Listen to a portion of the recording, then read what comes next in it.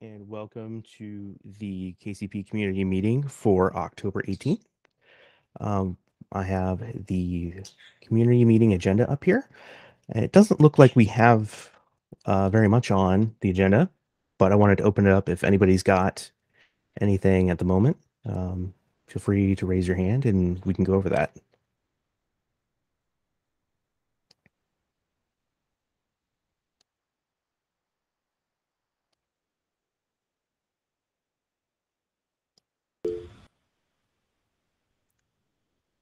Yeah, go ahead, Andy.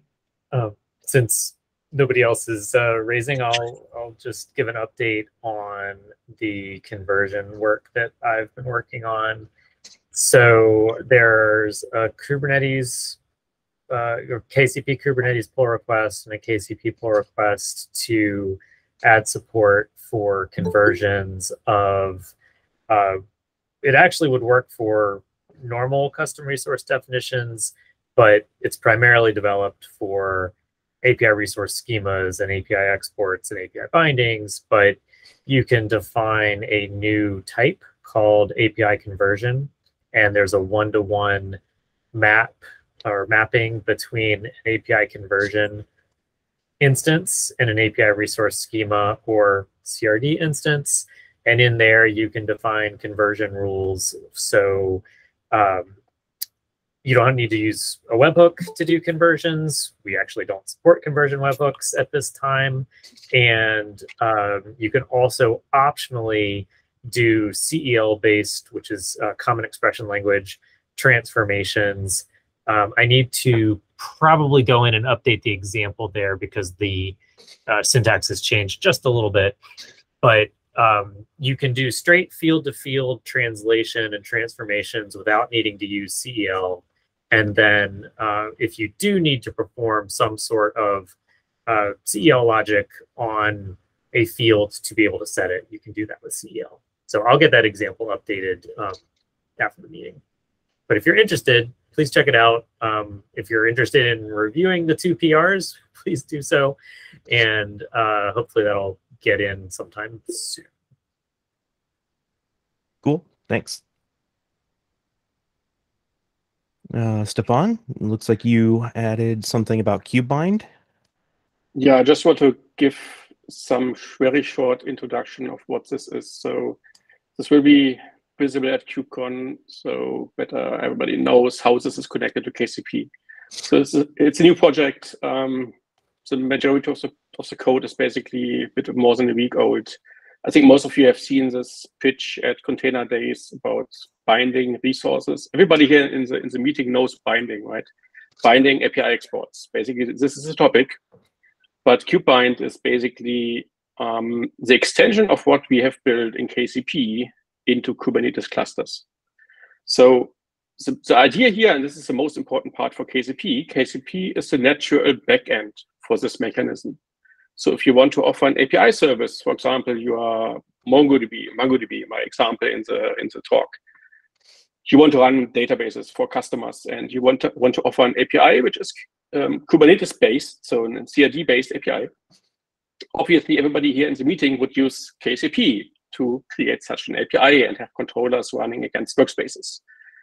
And this kubectl bind is a client-side binding command to get such an API, which is now just in KCP, but you want it in Kubernetes clusters. So it does something very similar to the Syncer in KCP to get CRDs down into the local cluster from an API resource schema in KCP. Parenthesis, this part is not implemented at the moment. Our example backend is just running with CRDs in against any kube or even KCP, but just CRD-based. There's work to do. But kubectl bind gets a CRD basically from upstream, from KCP, from a workspace, and will sync up objects of that CRD. So in MongoDB example, you will export, and here it's called API service export because it's not the KCP internal one, but very, very connected to that.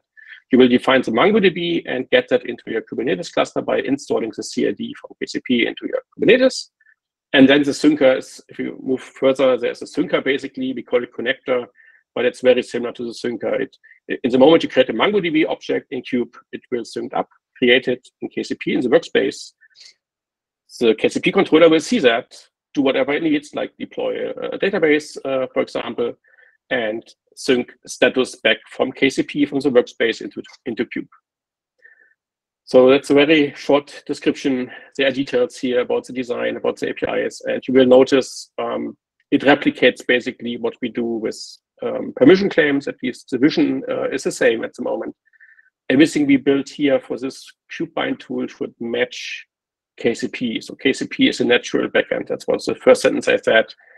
Everything we do in KubeBind should match KCP API bindings and exports and vice versa, so that they are a good match and KCP can do what it should do.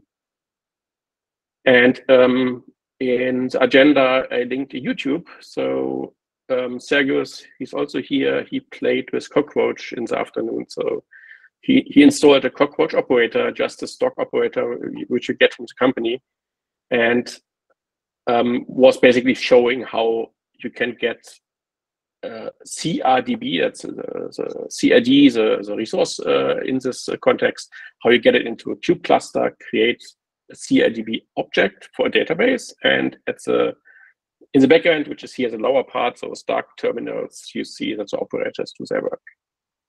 So this opens up KCP basically to the world. That's the shortest pitch about this project for KCP.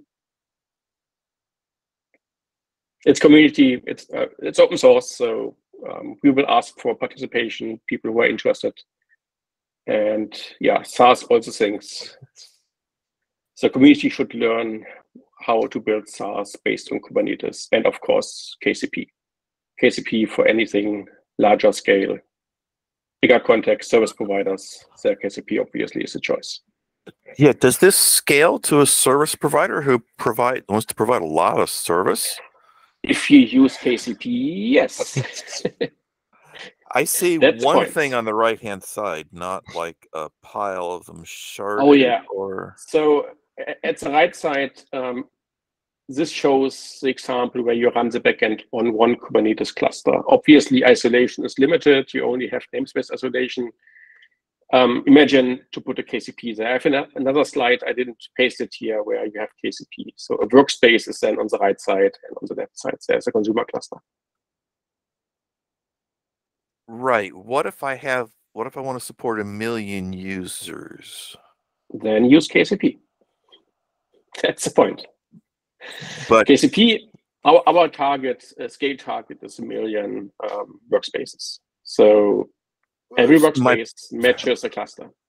So on the right-hand side, you're not thinking about one workspace, you're thinking about a workspace per customer? Yeah, basically, this is, the whole thing is a workspace if you map it to KCP. So there's one workspace, which is the upper namespace, basically. The cluster namespace. This is basically the meta administrational namespace, and then the user data is in the lower part. But the whole thing is one per tenant, or one per cluster, actually. Okay. I don't want to take down the meeting going details, but okay. Thank you.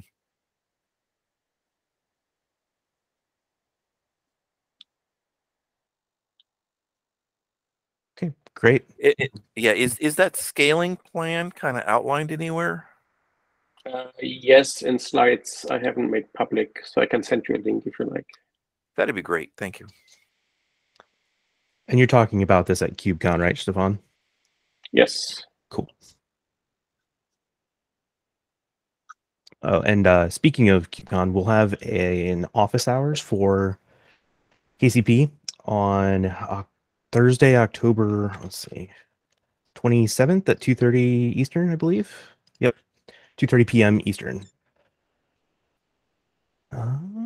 Okay, so it doesn't look like we have anything else. I'll open it up one last time before we go through issues. Nope. Okay. So we will start going down the list. So we've got this from Dan. Sorry to interrupt. I will have to drop off. I have few bugs, 555, 556. If you could look into those first, I could give an input if needed. Else, let's drop them to the next week. Okay, sure. Go for it. Okay, so this one is a very simple one. So I ran the KCP in a bit different configuration than the vendor in. It looks like binding never recovers if it fails. Like everything works fine, but the status is being marked as failed and never recovers. It should be simple check basically where to, on the next 3Q, basically check if it's valid, set it to success. I think this is maybe a duplicate of 1564 or semi-related. There's a chance that pull request 2189 might fix this, but I wasn't specifically attempting to when I was working on Yeah, it. if you just ping the PR in the issue, I will double check tomorrow. Okay, thanks. Nolan, that was 2189 for the PR.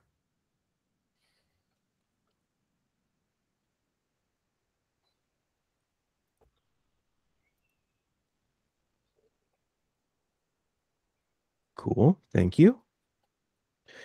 And then I believe you said 556 on this list.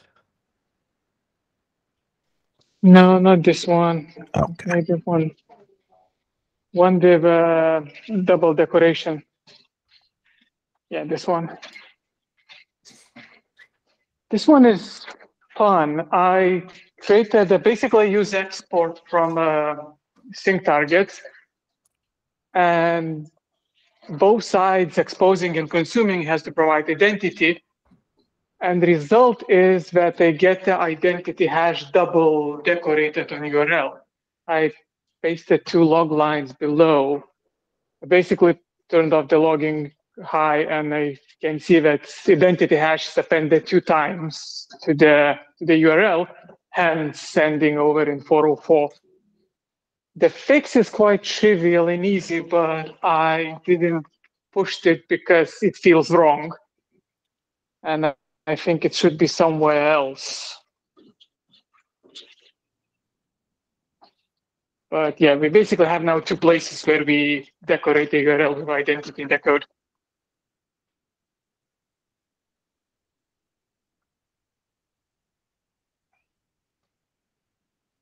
This fix, did you put that in bootstrap/identity.go or both of them? Second, yeah, identity.go basically, if I put into that, it just works. But the fix is very simple. Like if you see the What's the signs of client-side behavior identity that you appended. made to get this to happen? Sorry? What was the client-side behavior that you I- did to actually get this to happen? So API export basically uses sync targets as a with identity, so different API, and the same on the consuming side. So I think this is consequences because, and this is assumption, that both sides use the third-party API, so workloads KCP dev, and both sides provide that identity hash in the binding and export. Sorry, so if you're issuing a request through the virtual API server for the export in the translation, you get, okay.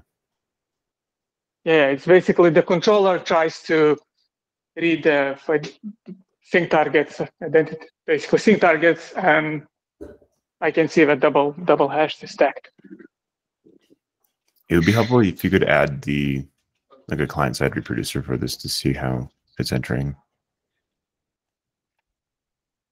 Cool. Okay. If people can, if the logs basically look wrong, I mean double identity, yeah, I can try to look into that. If you could leave a comment that this is needed, I will look into that tomorrow.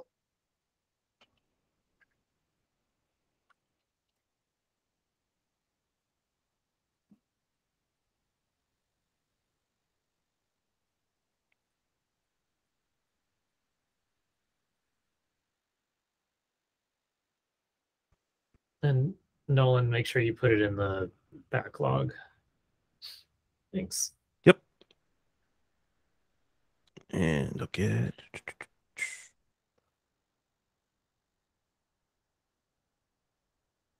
this one, backlog as well. Okay. Was that all? And yeah, thank you. Yep. Thank you. Okay. I don't know if Dan is on the call. Doesn't look like. So he assigned this to himself, and this one doesn't have a PR with it.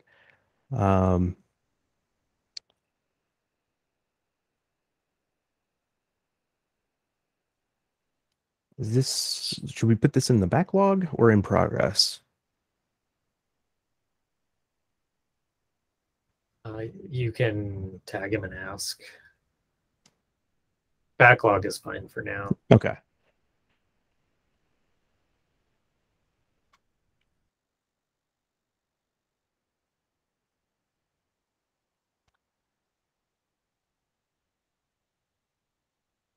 Okay. Oops. Next up, soft impersonation has mutation issues.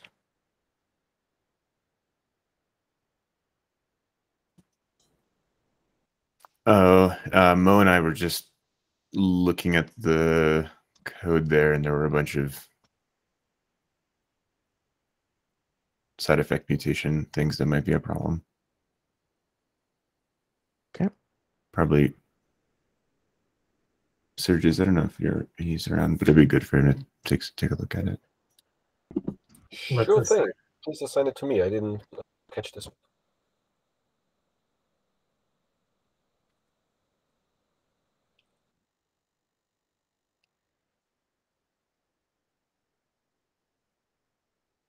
Did you have something you wanted to ask Andy? No, I said let's assign it. Okay.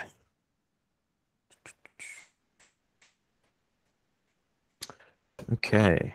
This one's just a bug. Somebody needs to go fix it. Okay.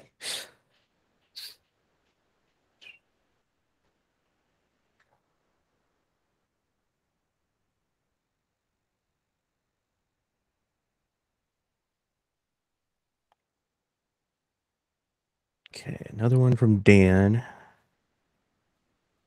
I thought this one. Yeah. This one has a PR. I don't know that that fixes it, or does it? Or I guess it did have the admission bit. Fixes 2161. Oh, it fixed 2161, not XREF. More work to be done for exposing. Okay. Okay, so there's still more to be done with it.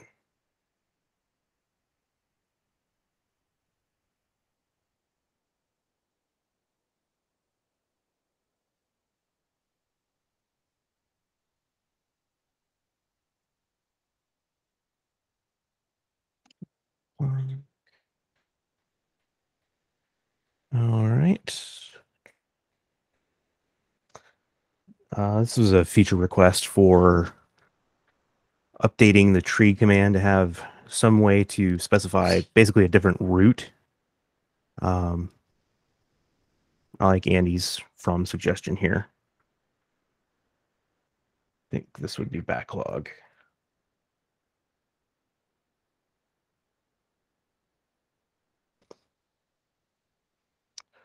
This one was a flake I started seeing last week. I think, Andy, you hit this a couple times as well. We're hitting it fairly frequently. So I don't, was this Shogen that, I don't know who did the placement test and code, but it'd be nice if whoever it was could take a look at it. Okay. So David, maybe you can delegate this one. Yes, probably. Yes, I have to contact him.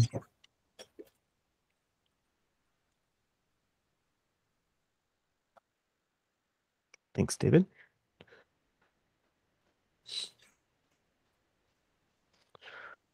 Okay, another feature for the CLI, looking for the ready or not ready condition on API bindings.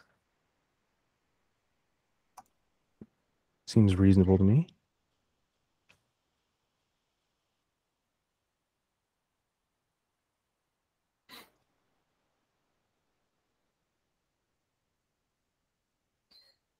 Looks like this one's already assigned. Yes, mainly. Yes, I was assigned at first. Then we have to look into this, probably test a bit more. It's obviously some bugs in the sync command that prevent restarting it correctly. So there is some analysis to do here. Okay.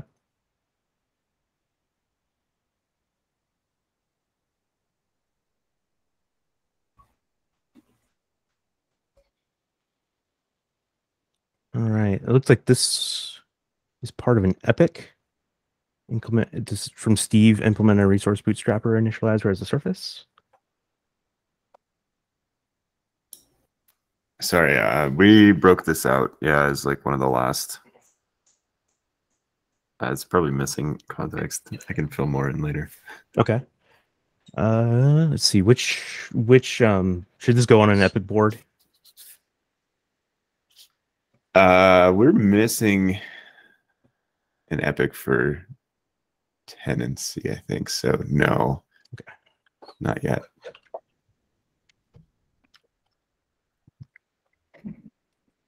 I'm gonna close out 1149, the epic. Okay, like we thanks. talked about. I should. I pressed the close button, but I guess it. Done.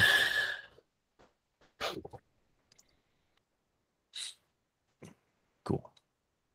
The next one's the same thing. So Okay. Same deal with the epic link. There's no epic board for it yet. Yes. Okay.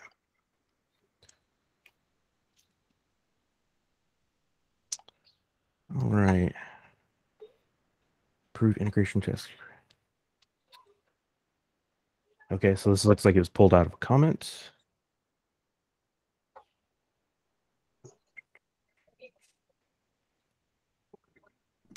Nolan? Yeah. Just more question. I'm sorry, because I unfortunately need to run. There is a issue that was raised. I asked a community member to raise it. It's the Strimzy operator, I believe. It's 608. Don't hesitate. This one to me. I asked the person to submit an issue. Just FYI. I'm sorry to interrupt. Oh yeah, no worries. I will send that over to you. And since this involves the syncer, maybe somebody who has syncer knowledge could help me a little bit in debugging. Yeah, you can contact me when you are on this.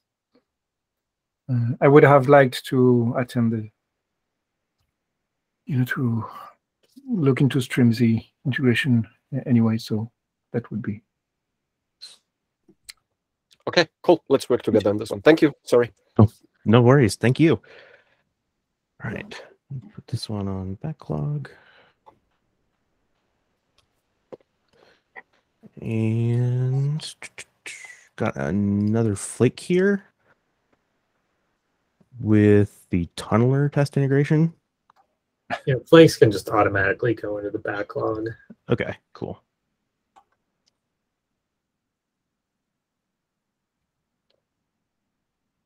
This next one was weird. So I saw it in a test run.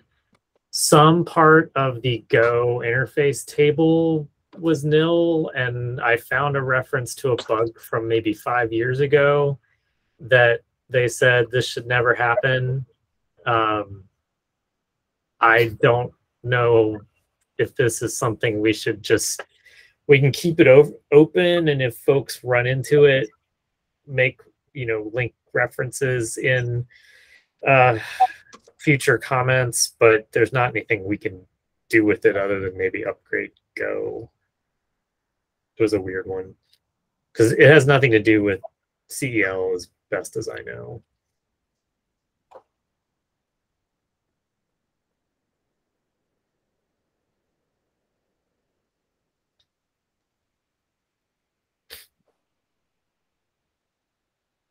Okay.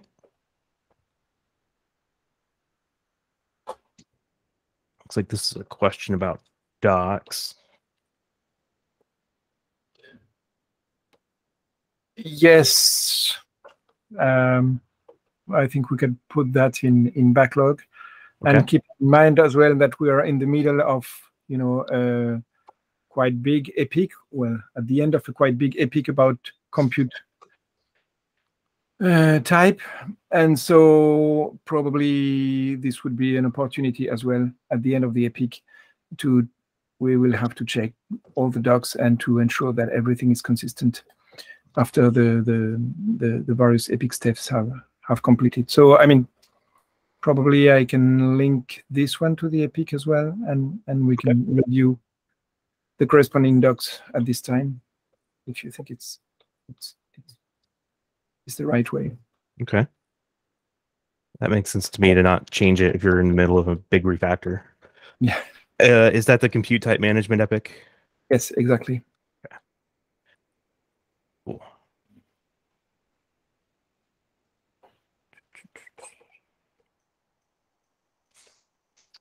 That was like key namespaces for workload clusters.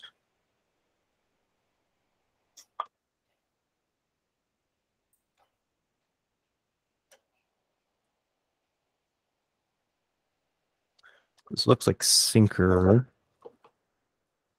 Yes, it seems like I think we can put that in backlog, and also you can just assign it to me or something like that, because it seems to me that we would have a similar requirements for other parts of the TMC, especially for in-cluster networking, for also security related aspects of TMC networking. We will have to be able to select a number of downstream namespaces according to the corresponding upstream workspace. So it seems that it's a sort of similar requirement. So Gotcha. I think we have to start mainly a design on how to select those according to this type of criteria. Okay. Cool. Just for clarity, this is not about users selecting them. It's about the system selecting them. Yes. Okay. Yeah, that's fine. Well, in this issue, it's still allowing Prometheus or such third-party tools to select them. So, I mean, depends on what you call user. Yeah, the user should not be able to give anything about the cluster. He's not aware of the cluster. So, Yes, I know. So, I mean, that's why I said we have to put some thought in this and to have some design, because it seems to me that initially, precisely the change to switch from sync target name to sync target, hash and all this was also to obfuscate part of it for the end user. So yeah, we have, I think, to think about this more deeply and really define the limits and the scoping of what we want here. Yeah, makes sense. Cool. This came from Andy about an hour ago. This is, no intention for this to go on an epic right now. Yeah, it's kind of a one-off. Okay. Cool. Can you look at the drop downs real quick? Is there one from? Okay. Cool. Yeah, I mean, if you were going to create an epic, it would have to do with scaling.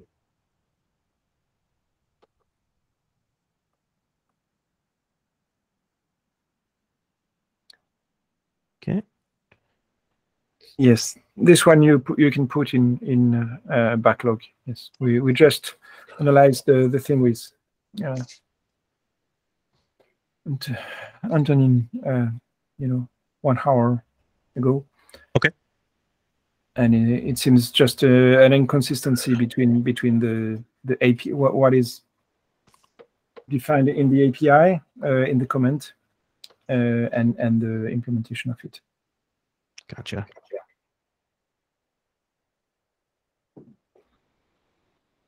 Okay, that's it for those.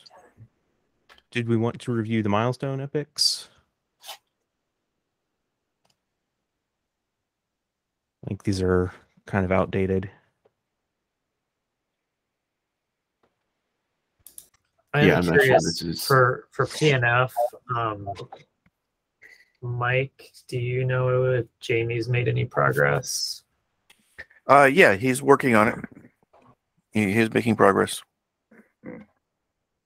Okay, do we still think it'll get in the next few days? No, next few days. What's the timeline we're looking for here? I mean, ideally, I would say given that KubeCon is next week and folks aren't going to have time to really focus on reviewing, it kind of needs to get pushed for review in the next day or two, or it's going to slip to 0.11. Well, let me just text him right now. And can I get back to you in a couple minutes? Sure thing. Okay. Okay. And we have this multi-release epic. I don't know if this is Yeah, this one was not closed, but mainly is being superseded by the next one, compute type and multi-syncer syncing. So multi-sync target syncing. No, get off. What was that? Compute type management.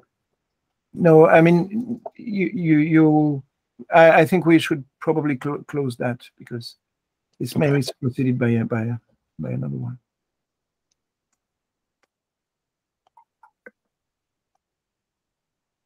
Okay. I think that's it. Anybody have anything else?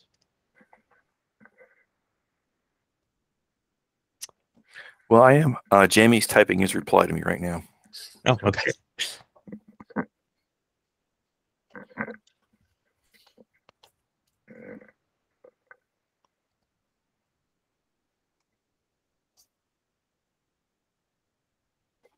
think once we get that, we can wrap for this week.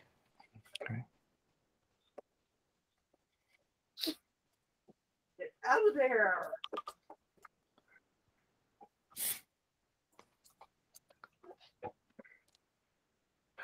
Negative. Yeah, he won't be ready this week. Okay, so we'll move it to 0.11. I'll make a new 0.11.